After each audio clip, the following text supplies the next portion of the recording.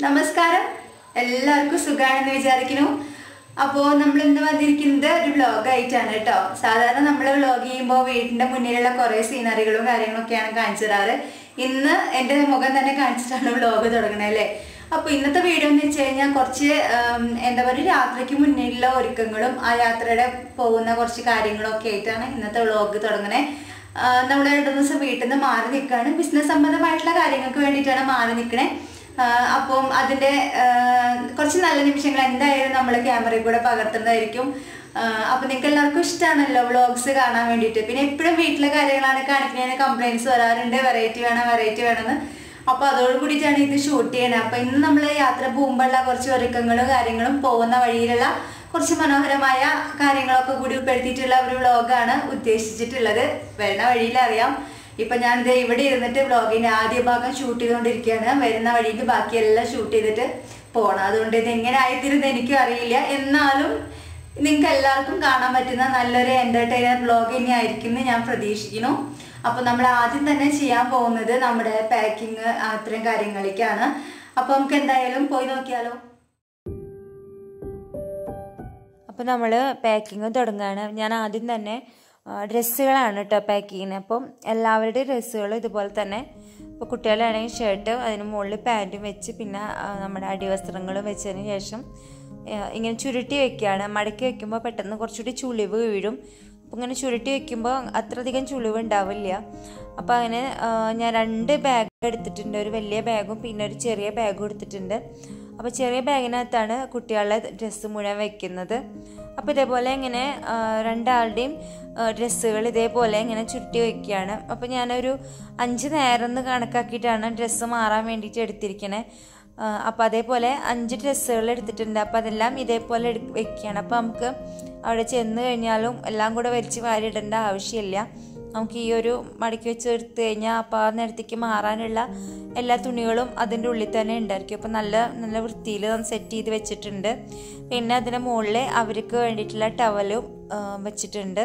അപ്പോൾ ഈ ഒരു ബാഗിനകത്ത് കുട്ടികളുടെ ഡ്രസ്സും കാര്യങ്ങളും മാത്രമാണ് വെച്ചിരിക്കുന്നത്.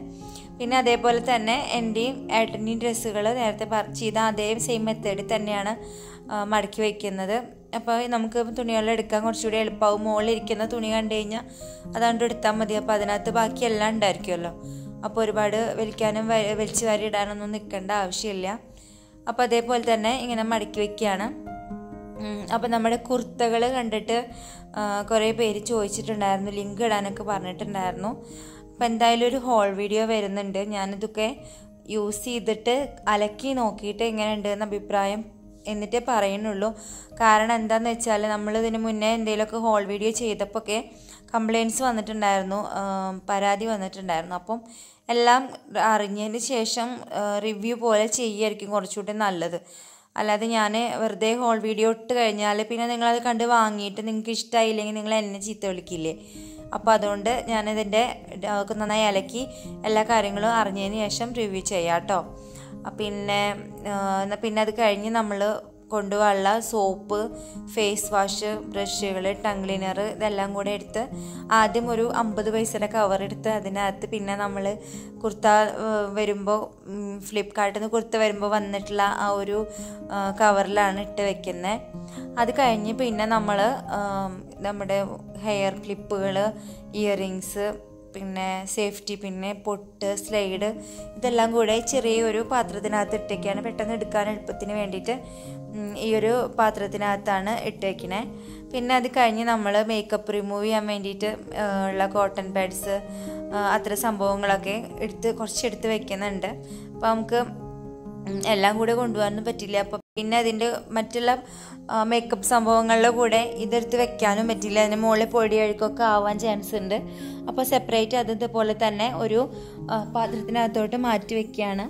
അപ്പോൾ അത്രയും സംഭവങ്ങൾ റെഡിയായി. ഇനി കഴിഞ്ഞ് ഞാൻ അത്യാവശ്യം മേക്കപ്പൊക്കെ കൊണ്ടുപോകുന്നുണ്ട്. കാരണം നമ്മൾ ഇവിടെ അധികം മേക്കപ്പും കാര്യങ്ങളൊന്നും ഇട്ട് നടക്കാൻ പറ്റില്ല. പുറത്ത് പോയാൽ തന്നെ ഇട്ട് നടക്കാൻ പറ്റുള്ളൂ.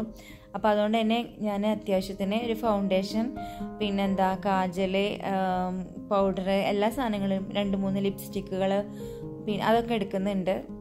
കാരണം ഞാൻ പറഞ്ഞ പോലെ തന്നെ നമ്മളെപ്പോഴും ഇവിടെ വളരെ ലൈറ്റായിട്ട് മാത്രമേ പുറത്ത് പോകാൻ പറ്റുള്ളൂ. ജോലിക്കൊക്കെ പോകുമ്പോൾ സാധാരണ എല്ലാവരും പുറത്തിറങ്ങണ പോലെ തന്നെ ഒരു മോയ്സ്ചറൈസർ മാത്രം യൂസ് ചെയ്തിട്ടൊക്കെ തന്നെയാണ്, സൺസ്ക്രീനും മോയ്സ്ചറൈസറും മാത്രം യൂസ് ചെയ്തിട്ടാണ് പോവുക.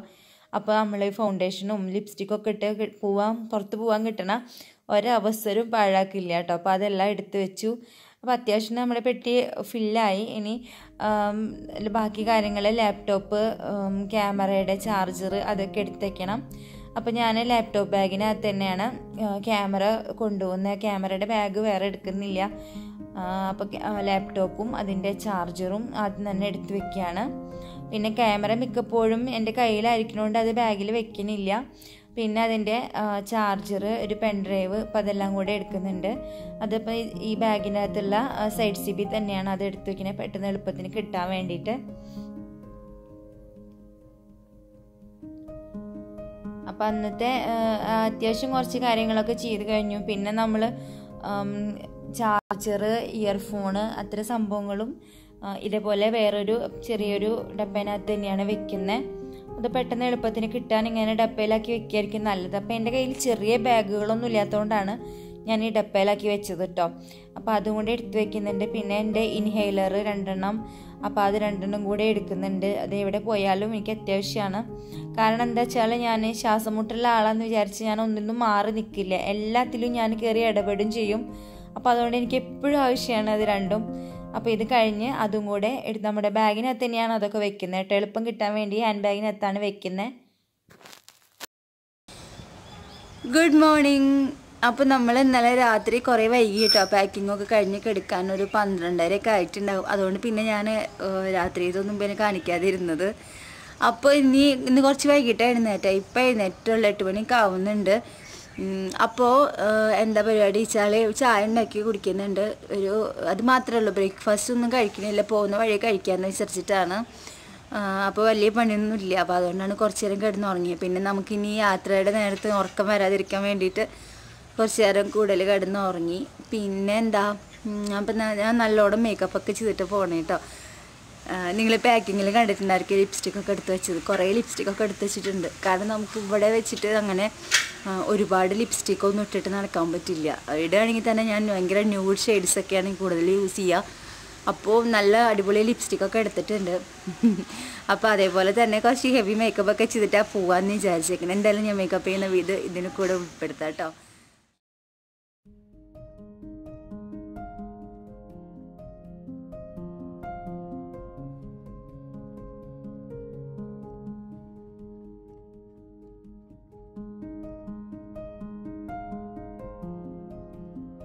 അപ്പം ഞാൻ കുളി കഴിഞ്ഞ് വന്നു. അത് കഴിഞ്ഞ് നമ്മുടെ ഫേസിൽ ആദ്യം ടോണർ അപ്ലൈ ചെയ്യാണ്.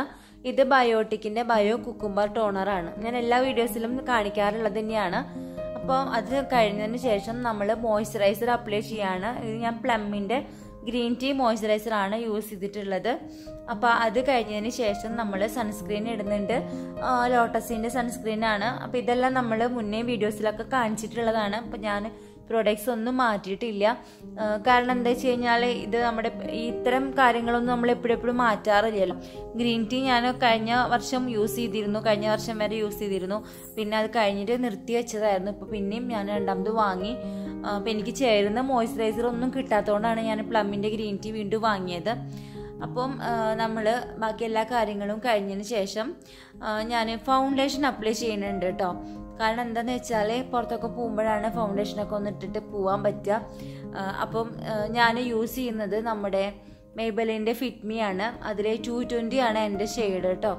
അപ്പോൾ ഞാൻ സാധാരണ പുറത്ത് പോകുമ്പം അല്ലെങ്കിൽ വീഡിയോന് വേണ്ടിയിട്ടല്ലാണ്ട് മേക്കപ്പ് ചെയ്യുന്ന അവസരങ്ങളിൽ ഉപയോഗിക്കുന്ന ഫൗണ്ടേഷൻ പറയണത് മെയ്ബലിൻ്റെയാണ്. കാരണം എന്താ വെച്ചാൽ ഈ ഷെയ്ഡ് എനിക്ക് നല്ലോണം സ്യൂട്ട് ആവുന്നുണ്ട്. പക്ഷേ ഇപ്പം അടുത്ത് ഒന്നിത്തിരി ഡാർക്ക് ആയിട്ടുണ്ടോ സംശയമുണ്ട്. എൻ്റെ സ്കിൻ ടോൺ ഒന്ന് ഇമ്പ്രൂവ് ആയിട്ടുണ്ട്. പക്ഷെ നമ്മളിതൊക്കെ സെറ്റ് ചെയ്ത് വന്നു കഴിഞ്ഞാൽ ഇത് ഓക്കെ ആവും. അപ്പോൾ അതുകൊണ്ട് പിന്നെ കുഴപ്പമില്ല. പിന്നെ എന്താ വെച്ചാൽ എൻ്റെ ഓയിലി സ്കിൻ ആയതുകൊണ്ട് എനിക്ക് കുറച്ചുകൂടെ സ്യൂട്ട് ആവുന്നത് ഈ ഒരു ഫൗണ്ടേഷനാണ്. അപ്പോൾ നമ്മൾ ഫൗണ്ടേഷൻ കൈവച്ചിട്ട് തന്നെയാണ് എന്നിട്ട് ബ്ലെൻഡ് ചെയ്യുന്നത്. ബ്രഷും അതുപോലെ സ്പഞ്ചൊന്നും എടുക്കുന്നില്ല. അപ്പോൾ അത് കൈവച്ച് നന്നായിട്ടൊന്ന് ബ്ലെൻഡ് ചെയ്ത് കൊടുക്കുകയാണ്. അപ്പോൾ അത് കഴിഞ്ഞിട്ട് ഞാൻ ഫേസിൽ സെറ്റ് ചെയ്യാൻ വേണ്ടി എടുത്തിരിക്കുന്നത് നമ്മുടെ മേക്കപ്പ് റെവല്യൂഷൻ്റെ പൗഡറാണ്. ഇത് ബനാന പൗഡർ അല്ല, ഒരു വൈറ്റ് കളറുള്ളൊരു പൗഡർ ഉണ്ട്. അപ്പോൾ അതാണ് എടുത്തിരിക്കുന്നത്. അപ്പോൾ പേര് എനിക്ക് ഓർമ്മ കിട്ടുന്നില്ല, ഞാൻ ഡിസ്ക്രിപ്ഷനിൽ അത് മെൻഷൻ ചെയ്യാം കേട്ടോ.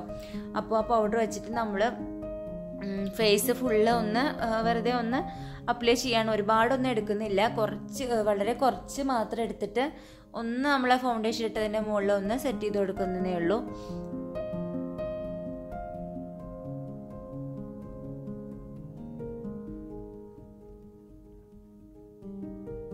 അപ്പോൾ അത് കഴിഞ്ഞതിന് ശേഷം ഞാൻ എൻ്റെ പുരികം ഒന്ന് ഫില്ല് ചെയ്യാണ്. അപ്പോൾ പുരികം ഫില്ല് ചെയ്യാൻ വേണ്ടി എടുത്തിരിക്കുന്നത് നമ്മുടെ വെറ്റ് ആൻഡ് വൈൽഡിൻ്റെ ഒരു കുഞ്ഞു ക്വാഡുണ്ട്. അതിൽ ന്യൂഡ് ഷെയ്ഡ്സ് മാത്രമുള്ള ഒരു പാലറ്റ് ഉണ്ട്, നല്ല ബ്രൗണ് ബ്ലാക്ക് ഒക്കെ വരുന്ന ഒരു പാലറ്റ് ഉണ്ട്. അപ്പം ആ പാലറ്റിനകത്തുള്ള ഒരു പ്രത്യേക തരം കളറുണ്ട്, ബ്രൗണും അല്ല ചാരനിറവും അല്ലാത്ത ഒരു കളറുണ്ട്. അപ്പോൾ അത് നമുക്ക് പുരികം ഫില്ല് ചെയ്യാൻ പറ്റുന്ന നല്ല അടിപൊളി കളറാണ്, നല്ല പിഗ്മെൻറ്റഡ് ആണ്. അപ്പോൾ അതുകൊണ്ട് ഞാൻ കുറേ കാലമായിട്ട് ഒരു 1.5-2 വർഷമായിട്ട് ഇപ്പം അത് തന്നെയാണ് യൂസ് ചെയ്യുന്നത്. അപ്പോൾ പുരികം നന്നായിട്ട് ഫില്ല് ചെയ്തതിന് ശേഷം നമ്മൾ കണ്ണ് എഴുതാൻ വേണ്ടി പ്ലമ്മിൻ്റെ കാജലാണ് എടുത്തിരിക്കുന്നത്. അതേപോലെ നമ്മൾ കണ്ണിൻ്റെ മുകൾ ഭാഗം എഴുതാൻ വേണ്ടിയിട്ട് NYBയുടെ പെൻസിലാണ്, ഐലൈനർ പെൻസിലോ പെന്നോ എങ്ങനെ വേണമെങ്കിൽ പറയാം, ആ ഒരു സംഭവമാണ് എടുത്തിരിക്കുന്നത്. ഇത് നല്ലതാണ് കേട്ടോ. കാരണം എന്താ വെച്ചാൽ നമ്മൾ സാധാരണ ഐലൈനർ വെച്ച് എഴുതുന്നതിനെക്കാട്ടിലും കുറച്ചുകൂടി സുഖമായിട്ട് നമുക്ക് എഴുതാൻ പറ്റുന്നുണ്ട്, ശീലിച്ച് വന്നു കഴിഞ്ഞാൽ കേട്ടോ. അപ്പോൾ അത് കഴിഞ്ഞ് ഞാൻ മസ്കാര ഒന്നും ഇട്ടിട്ടില്ല, നേരെ ലിപ്സ്റ്റിക്കിലേക്ക് കിടക്കുകയാണ്. ലിപ്സ്റ്റിക്കായിട്ട് എടുത്തിരിക്കുന്നത് നമ്മുടെ കളർ ബാറിൻ്റെ ലിപ് സ്റ്റെയിനാണ്, 007 ഹോട്ട് ലൈറ്റ് എന്ന് പറഞ്ഞിട്ടുള്ള ഷെയ്ഡാണ്. നല്ലൊരു ന്യൂഡ് ഷെയ്ഡാണ് അത്. എന്താ പറയുക, fair to medium dark skin tone എല്ലാവർക്കും ഒരേപോലെ സ്യൂട്ട് ആവുമെന്നാണ് എനിക്ക് തോന്നുന്നത്. നല്ലൊരു ലിപ്സ്റ്റിക്കാണ്, പിന്നെ നല്ലോണം ലോങ് ലാസ്റ്റിങ്ങും ആണ്. നമുക്ക് വേറെ പ്രശ്നങ്ങളൊന്നും ഒട്ടിപ്പിടിക്കുന്ന പോലെയോ അങ്ങനത്തെ ഒരു തോന്നലും ഇല്ല, നല്ല അടിപൊളി ലിപ്സ്റ്റിക്കാണ്. അപ്പോൾ ഇതാണ് എൻ്റെ കുർത്ത കേട്ടോ. വലിയ ഭംഗിയിലൊന്നും എനിക്ക് ഷൂട്ട് ചെയ്യാൻ പറ്റിയില്ല, മോനാണ് വീഡിയോ എടുത്തത്. അപ്പോൾ ഇങ്ങനെയാണ് കുർത്തിരിക്കുന്നത്. ഇത്തിരി ലൂസ് ഉണ്ട്, അതിപ്പോൾ തുണി തിരുമ്പി കഴിഞ്ഞാൽ ഇപ്പം ആ ലൂസൊക്കെ പോവും.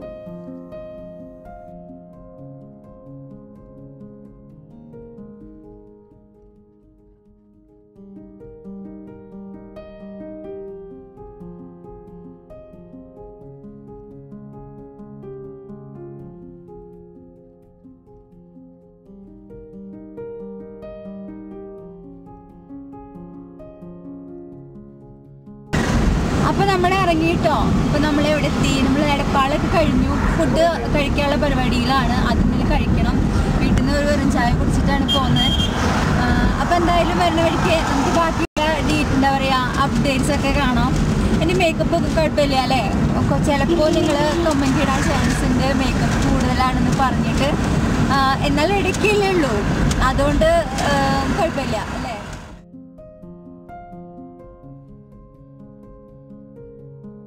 അപ്പം നമ്മൾ ഫുഡ് കഴിക്കാൻ വേണ്ടിയിട്ട് കുറ്റിപ്പുറത്ത് എത്തിയപ്പം ഒരു ചെറിയൊരു എന്താ പറയുക ഒരു കുഞ്ഞു ഹോട്ടലാണ് കേട്ടോ.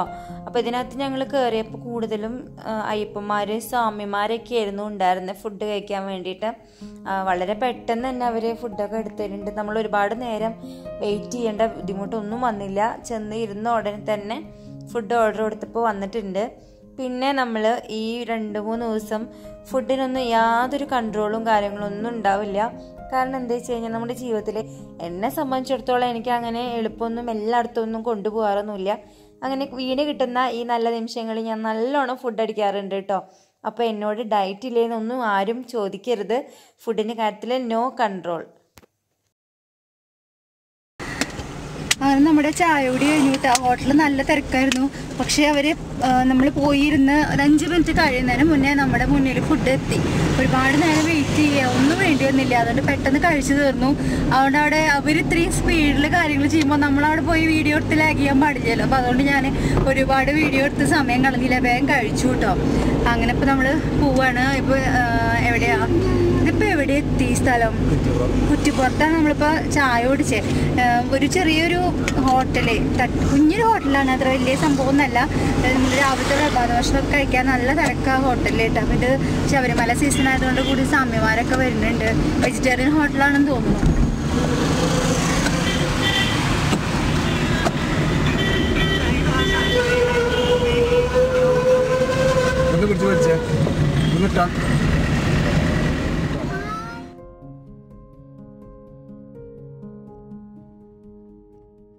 നമ്മൾ കുറ്റിപ്പുറം പാലം കടന്നു കേട്ടോ. ഒരു സൈഡിലിത് ഭാരതപ്പുഴ. എൻ്റെ കുഞ്ഞ് കുട്ടിയായിരിക്കുമ്പോഴത്തെ കുറേ ഓർമ്മകളുണ്ട്. അച്ഛനെ കൊണ്ടാക്കാൻ വേണ്ടിയിട്ട് ഞങ്ങൾ പോവണതും കാറിലിരുന്ന് ഭയങ്കര കരച്ചിലാവും. അമ്മ അങ്ങനെ ശബ്ദമില്ലാതെ കണ്ണീര് ഒപ്പിക്കൊണ്ടിരിക്കും. നമ്മുടെ കയ്യിലുള്ള ടവലും വെച്ചിട്ട് അമ്മ അങ്ങനെ കണ്ണീര് ഒപ്പിക്കൊണ്ടിരിക്കും. അപ്പം ഞാൻ അച്ഛൻ്റെ മടിയിൽ ഇരുന്നിട്ട് ഞാൻ അച്ഛനോട് പറയും, പോവണ്ട അച്ഛാ പോവണ്ടെന്ന്. ഭയങ്കര കരച്ചിലായിരുന്നു. എനിക്കറിയില്ല ഞാൻ എന്തിനാ കരയണേന്ന്. പക്ഷെ അമ്മ കരയണ കാണുമ്പോൾ ഞാനും കൂടെ ഇരുന്നിട്ട് ഭയങ്കര കരച്ചിലായിരുന്നു.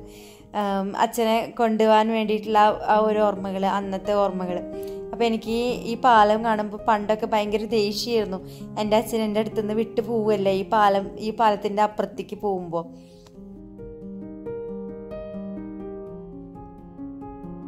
അങ്ങനെ നമ്മൾ നേരെ കോഴിക്കോട് എത്തി. അപ്പം ഞങ്ങൾ ഫസ്റ്റ് തന്നെ തുഷാരഗിരി പോകാമെന്നാണ് വിചാരിച്ചത് കേട്ടോ. അപ്പം അന്നത്തെ ദിവസം നമുക്ക് പരമാവധി സ്ഥലങ്ങളൊക്കെ കാണാം എന്നുള്ള പ്ലാനിങ്ങിലാണ് പോയത്. പക്ഷേ തുഷാരഗിരി അവിടുന്ന് പിന്നെയും ഒരു 30 കിലോമീറ്റർ ഒക്കെ ഉണ്ടെന്ന് കണ്ടപ്പം പിന്നെ പോകണ്ടെന്നുള്ള തീരുമാനത്തിലെത്തി. അത്രയധികം വണ്ടി ഓടിച്ചിട്ട് ഏട്ടന് വയ്യാണ്ടായിട്ടുണ്ടായിരുന്നു. അപ്പോൾ ഞങ്ങൾ അങ്ങനെ നേരെ ഹൈലൈറ്റ് മാളിൽ കയറി. അപ്പോൾ അവിടെ ചെന്നപ്പോൾ അവിടെ ക്യാമറ ഉപയോഗിക്കാൻ കുറച്ച് പ്രശ്നമുണ്ട്. അപ്പോൾ അതുകൊണ്ട് ഞാനതൊക്കെ മൊബൈലിലാണ് ഷൂട്ട് ചെയ്തത് കേട്ടോ.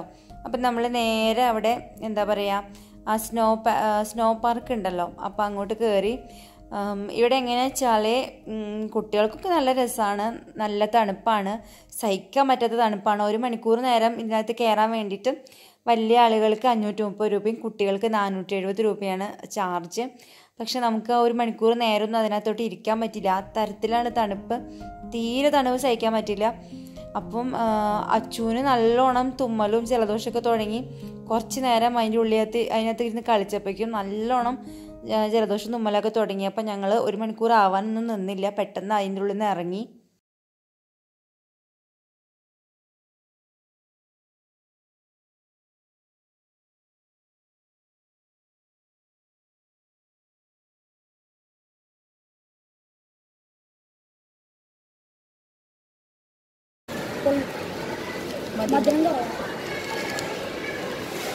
നമ്മളങ്ങനെ അവിടെ നിന്ന് ഇറങ്ങിട്ടോ.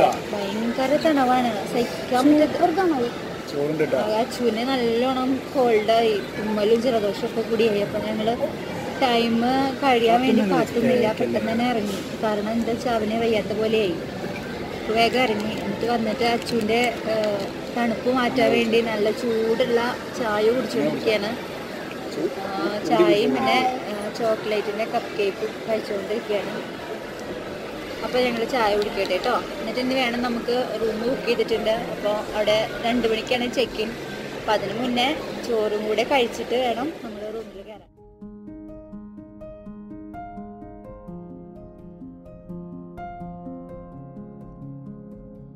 ഇപ്പം നമ്മളിപ്പോൾ റൂമിലെത്തിയിട്ടോ. അപ്പോൾ റൂം ഞാൻ കാണിച്ചു തരാം, ഏതാ നമ്മൾ താമസിക്കുന്ന റൂമെന്ന്. ഈ റൂം ഞാൻ എന്താ പ്രിഫർ ചെയ്ത് എങ്ങനെയാണെന്ന് വെച്ചാൽ, നമ്മുടെ സിംപ്ലി മൈ സ്റ്റൈൽ ഉണ്ണിമായ ഈ റൂമിലല്ല, ഈ ഒരു എന്താ പറയുക ഇന്നിലാണ് താമസിച്ചിരുന്നത്. കോഴിക്കോട് വന്നപ്പോൾ അവർ വീഡിയോയിൽ കണ്ടിട്ടുണ്ടായിരുന്നു. അപ്പോൾ അതുകൊണ്ടാണ് ഞാൻ ഈ ഇന്ന് തന്നെ സെലക്ട് ചെയ്തത്. അപ്പോൾ ഇതിൻ്റെ ഡീറ്റെയിൽസ് എന്തായാലും ഞാൻ കാണിച്ചു തരാം, റൂമും കാണിച്ചു തരാം. ഇപ്പോൾ വന്ന് നമ്മൾ ഫുഡ് കഴിച്ചു. ഇവിടെ തൊട്ടടുത്തുള്ള ഒരു റെസ്റ്റോറൻറ്റിൽ നിന്ന് തന്നെ ഫുഡ് കഴിച്ച് ഇവിടെ വന്നിട്ടേ ഉള്ളൂ. ഇപ്പോൾ ഇത്ര യാത്ര കാരണം കുറച്ച് നേരമൊക്കെ ഒന്ന് വിശ്രമിച്ചിട്ട് നമുക്കിനി ബാക്കി കാര്യങ്ങളിലേക്ക് കടക്കാമെന്ന് വിചാരിച്ചിട്ടാണ്. അപ്പോൾ ഞാൻ നിങ്ങൾക്ക് കാണിച്ചു തരാം കേട്ടോ. എന്തായാലും ഡിസ്ക്രിപ്ഷനിൽ ഞാനിതിൻ്റെ ഇവിടുത്തെ നമ്പറും കാര്യങ്ങളും എന്താണെന്ന് വെച്ചാൽ അതും മെൻഷൻ ചെയ്യാം. അപ്പോൾ ഇതാണ് എൻ്റെ ഡ്രസ്സ് കേട്ടോ. എൻ്റെ ഡ്രസ്സിൻ്റെ ഫുൾ എങ്ങനെയാണ്. ഞാനിപ്പോൾ എന്തായാലും ഈ റൂമൊക്കെ ഒന്ന് കാണിച്ചു തരാം. ഇതാണ് നമ്മുടെ എൻട്രൻസ്. ഇങ്ങനെയാണ് ബാത്റൂം.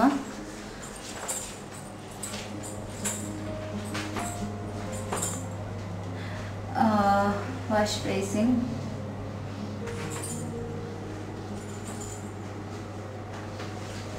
അപ്പം നമുക്കിവിടെ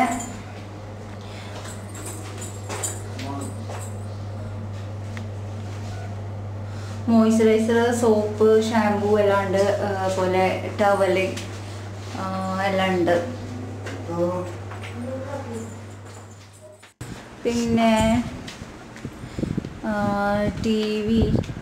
അപ്പോൾ ഈ ഇന്ന എങ്ങനെ വെച്ചാൽ മിംസ് ഹോസ്പിറ്റലിൻ്റെ നേരെ ഓപ്പോസിറ്റാണ്. അവിടുന്ന് ഒരു അടിയും കൂടി നടക്കാനേ ഉള്ളൂ. കുഴപ്പമില്ല കേട്ടോ, നല്ല ഇന്ന തന്നെയാണ്. നെക്സ്റ്റ് ഡേ ഗ്ലിറ്റ്സ് എന്നാണ് അതിൻ്റെ പേര് പറയുന്നത്. കുഴപ്പമില്ല, ഞങ്ങൾക്ക് ഇഷ്ടമായി. ഞങ്ങൾ 3 ദിവസം ഉണ്ടായിരുന്നു ഇവിടെ. അപ്പോൾ ഞാൻ ഇപ്പോൾ എൻ്റെ ഫേസിലൊന്ന് മുടിയൊക്കെ ഒന്നുകൂടി വൃത്തിയിൽ കെട്ടി, പിന്നെ ലിപ്സ്റ്റിക് ഒന്നുകൂടി ഇട്ട്, വേറെ ഒന്നും ചെയ്തിട്ടില്ല കേട്ടോ. നമ്മൾ രാവിലത്തെ മേക്കപ്പ് എടുക്കുന്നത് മുഖം കഴുകിയിട്ടൊന്നുമില്ല. അപ്പോൾ കഴുകി കഴിഞ്ഞാൽ രണ്ടാമത് പിന്നെയും ഞാനിതൊക്കെ എടുത്തിടേണ്ടത് മടിയായിട്ട് മുഖം കഴുകിയിട്ടൊന്നുമില്ല. അപ്പോൾ ഇപ്പം നമ്മളൊന്ന് ബീച്ചിലൊന്ന് പോകാനുള്ള പരിപാടിയാണ്. അപ്പോൾ നമുക്ക് പോവാം. അപ്പോൾ ഞങ്ങൾ ബീച്ചിൽ പോകുന്നതിന് മുന്നേ നമുക്കൊന്ന് മിഠായിത്തെരുവിൽ കയറി നോക്കാമെന്ന് കരുതിയിട്ട് നേരെ അങ്ങോട്ട് പോവുകയാണ്. അപ്പം കുറച്ച് ഡ്രസ്സൊക്കെ ഒന്ന് നോക്കാം, അതുപോലെ ഇയറിങ്സൊക്കെ നോക്കാം. ഇവിടെ നല്ലോണം റേറ്റ് കുറവാണെന്നൊക്കെ പറഞ്ഞിട്ടുണ്ടായിരുന്നു കേട്ടോ. അപ്പം ഞാൻ കോഴിക്കോട് ഇതിന് മുന്നേ 1-2 വട്ടം വന്നിട്ടുണ്ടെങ്കിലും മിഠായിത്തെരുവിൽ ആദ്യമായിട്ടാണ് വരുന്നത്. അപ്പം ഞങ്ങൾ അവിടെ വന്ന് കുറച്ച് ഏട്ടന് ഷർട്ട്, അതുപോലെ കുർത്ത, പിന്നെ ഉണ്ണിക്ക് അച്ചൂനും ട്രൗസർ ഒക്കെ എടുത്തു. നല്ലോണം വില കുറവുണ്ട്. അപ്പോൾ കുർത്തയൊക്കെ ഒരു കുർത്തയല്ല 4 എണ്ണത്തിന് 500 എന്ന് പറഞ്ഞിട്ട് കണ്ടപ്പോൾ അങ്ങനെ 4 കുർത്ത എടുത്തിട്ടുണ്ടായിരുന്നു. പിന്നെ ഒരു 4 ലെഗിങ്സ് എടുത്തിട്ടുണ്ടായിരുന്നു. അപ്പോൾ എനിക്ക് നോക്കിയപ്പോൾ ലെഗിങ്സൊക്കെ നല്ലതായിട്ട് തോന്നി. 100 രൂപയൊക്കെയാണ് ലെഗിങ്സിന് കേട്ടോ. അപ്പോൾ നമ്മൾ അതിൻ്റെ തലേ ദിവസം നമ്മൾ കോഴിക്കോട് പോകുന്നതിൻ്റെ തലേ ദിവസം നമ്മുടെ നാട്ടിൽ നിന്ന് ലെഗിങ്സ് എടുത്തത് 175 രൂപയ്ക്കാണ്. അപ്പോൾ സെയിം ഏകദേശം ഒരേപോലെയൊക്കെ തന്നെ എനിക്ക് തോന്നിയത് കണ്ടപ്പോൾ തുണിയൊക്കെ. അപ്പോൾ അത് 100 രൂപയ്ക്ക് കിട്ടിയപ്പോൾ എനിക്ക് ലാഭമായിട്ട് തോന്നി. അങ്ങനെ നമ്മളവിടെ പർച്ചേസ് ചെയ്യുമ്പോഴാണ് നല്ല മഴയാണ്. മഴ എന്ന് വെച്ചാൽ അസാധ്യ മഴ. അതോടുകൂടി നമ്മുടെ ബീച്ചിൽ പോക്ക് ക്യാൻസൽ. അങ്ങനെ നമ്മൾ നേരെ റൂമിൽ പോന്നു. പിന്നെ നമ്മൾ ഫുഡൊക്കെ കഴിച്ചിട്ട് ഫുഡ് നമ്മൾ സൊമാറ്റോന്ന് ഓർഡർ കൊടുക്കുകയാണ് ചെയ്തത് കേട്ടോ. കാരണം എന്താ വെച്ചാൽ നല്ല മഴയായിരുന്നു. അപ്പോൾ പിന്നെ പുറത്തിറങ്ങി പിന്നെയും ഫുഡ് കഴിക്കാൻ വേണ്ടി പോവണ്ട, ആകെ നനഞ്ഞു കുളിച്ചിട്ടാണ് റൂമിൽ വന്നത്. അങ്ങനെ കയറി ഇരിക്കണ നേരത്താണ് 9-9:30 ആയപ്പോഴും മഴയൊക്കെ മാറി. അപ്പം ഞങ്ങൾ ബീച്ചിൽ പോവാമെന്ന് വിചാരിച്ചു. അങ്ങനെ ഞങ്ങൾ ബീച്ചിൽ വന്നു കേട്ടോ. അപ്പം എൻ്റെ ലൈഫിൽ ഇതൊക്കെ ആദ്യത്തെ അനുഭവങ്ങളാണ്, രാത്രി നേരത്ത് കടൽ കാണുക എന്നുള്ളത്. വല്ലാത്തൊരു അനുഭവം തന്നെയാണ് കേട്ടോ. കാരണം എന്താ വെച്ചാൽ നമ്മൾ പകൽ വെളിച്ചത്തിൽ മാത്രമല്ലേ കടൽ കാണുള്ളൂ. അപ്പോൾ കടലിൻ്റെ ഭംഗി ശരിക്കും എന്താ പറയുക, ഇരുട്ടത്ത് കടലിൻ്റെ ഭംഗി ശരിക്കും ആസ്വദിക്കാൻ പറ്റി. അങ്ങനെ നമ്മളവിടെ വന്ന് ഉപ്പിലിട്ടതും അതുപോലെ ഐസ് വെച്ചിട്ടുള്ള ഈ ഒരു സംഭവം, എന്താ ഐസ് ചുരണ്ടേതാണെന്ന് തോന്നുന്നു, എനിക്കിതിൻ്റെ പേര് ഓർമ്മ കിട്ടുന്നില്ല. അപ്പോൾ അതൊക്കെ കഴിച്ചു കേട്ടോ. അപ്പം ഞാൻ ഒരുപാട് വീഡിയോസിൽ കണ്ടിട്ടുണ്ട് ഇത് ഉണ്ടാക്കണതും കഴിക്കണതും ഒക്കെ. അപ്പോൾ എനിക്ക് ട്രൈ ചെയ്യണമെന്ന്, കോഴിക്കോട് വന്നാൽ ട്രൈ ചെയ്യണമെന്ന് ആഗ്രഹമുള്ള ഒരു സംഭവമായിരുന്നു ഇത്. അപ്പം ഞാനത് ട്രൈ ചെയ്ത് നോക്കി. നമുക്ക് പല്ലിന് എന്തെങ്കിലുമൊക്കെ പ്രശ്നം ഉണ്ടെന്നെങ്കിൽ കടിച്ച് പൊട്ടിക്കാനൊക്കെ കുറച്ച് ബുദ്ധിമുട്ട് വരും കേട്ടോ. കാരണം ഇതിനകത്ത് നിറയെ ഐസല്ലേ കിടക്കുന്നത്. അപ്പം അതിൻ്റെ ഒരു ആഴ്ച മുന്നെയാണ് എൻ്റെ പല്ലൊരു കഷ്ണം പൊട്ടി ഇളകി പോന്നിട്ടുണ്ടായിരുന്നു. പക്ഷേ ഞാനതൊന്നും കാര്യമാക്കിയില്ല. അതുപോലെ തന്നെ ശ്വാസം മുട്ടുള്ളതുകൊണ്ട് എന്താ പറയുക, തണുപ്പുള്ളതൊന്നും കഴിക്കാൻ പാടില്ല എന്നൊക്കെയാണ്. പക്ഷേ ഞാൻ അങ്ങനെയൊന്നുമല്ല. നമുക്ക് ആകെ ഒരു ലൈഫല്ലേ ഉള്ളൂ, കിട്ടുന്ന ഒരു ചാൻസും ഞാൻ കളയാറില്ല.